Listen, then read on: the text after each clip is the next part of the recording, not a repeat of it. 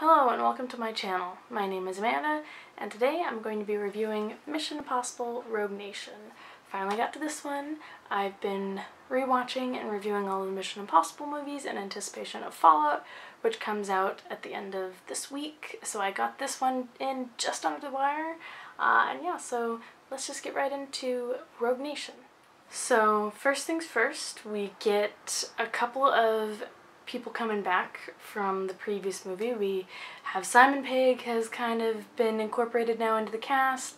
He showed up in Mission Impossible 3 and he's been in them ever since, and he's going to be in the new one. We get Jeremy Renner, who is in Ghost Protocol and is now in Rogue Nation.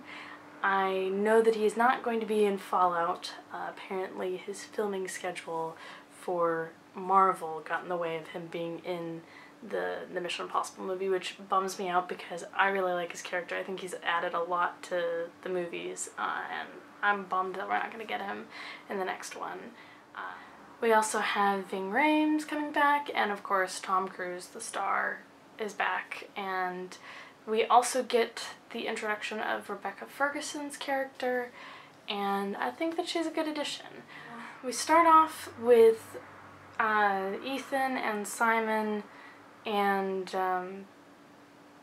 I don't remember Jeremy Renner's character's name, but Jeremy Renner, they are trying to stop this plane from taking off with some nukes or some other sort of weapons, and this is the infamous plane stunt where Tom Cruise is on the side of a plane and has to go into the plane, and I'll tell you the truth, that's the only part of the movie that I had remembered from previous viewings.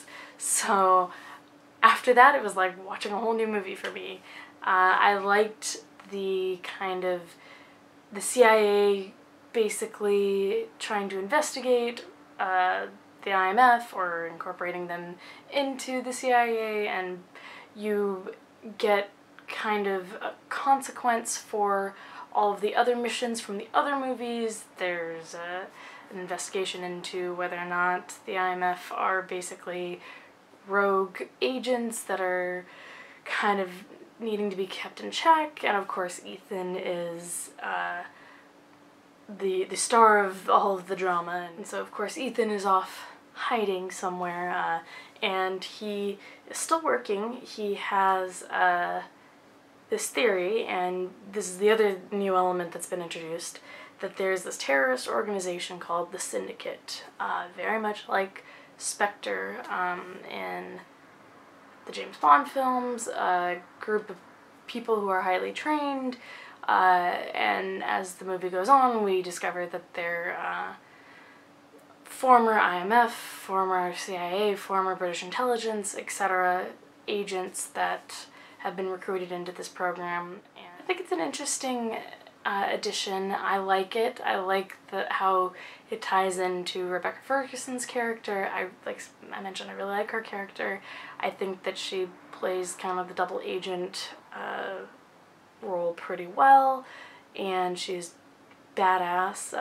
The scene where I think they're in London and she and Ethan are trying to escape, and they get separated at one point, and then she basically kicks this guy's ass and kills him. That was really cool, and I thought she was really badass in that. But yeah, so you have all those elements, like I said, something new. I don't know if the Syndicate is going to be coming back, or if it was something, it kind of was set up like it was going to be in future installments, but it might just be a one-off thing. But I liked that it might be this thing that reappears, because it gives the team more of a challenge, because they're basically facing people that are trained just as well or better than them.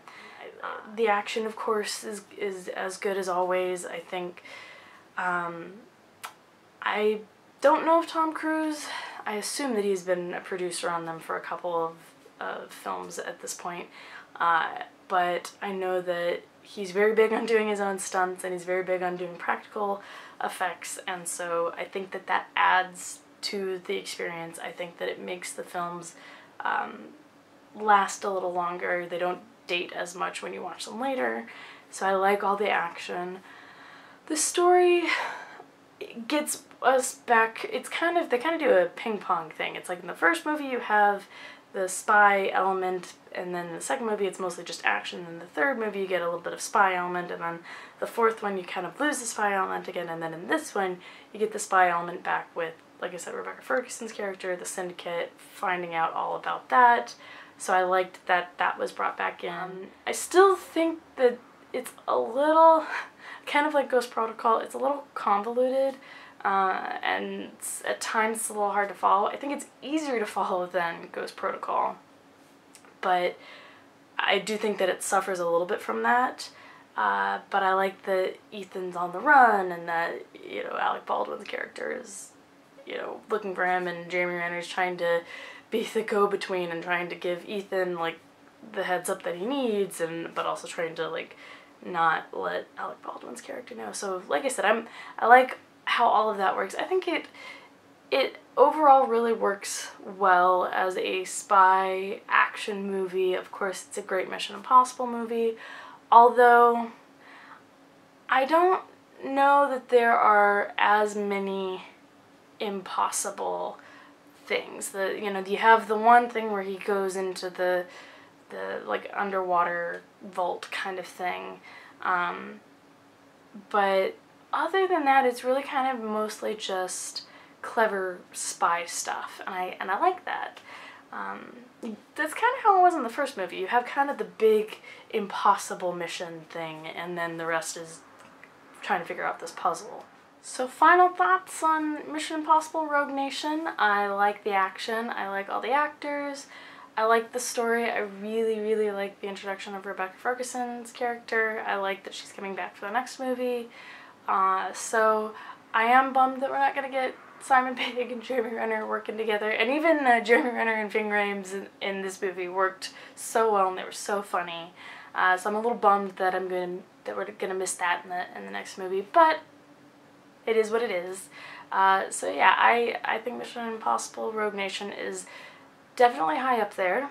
I would give it 4.5 out of 5 stars. So if I were ranking them, I'd probably go Mission Impossible 3, Rogue Nation, Ghost Protocol, and then Mission Impossible 2.